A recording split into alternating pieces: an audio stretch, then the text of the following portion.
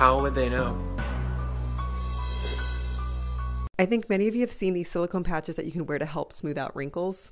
I think that these can help with wrinkles to a certain extent, but my favorite application of these patches are for side sleepers out there who sleep on their pillow and like mush their forehead, where you get like a vertical crease or line going down your forehead, or people who are blessed with larger breasts. And if you sleep on your side, you're prone to creating like those lines down the middle of your chest. I think that these patches can help keep them to a minimum and at least prevent them from getting worse.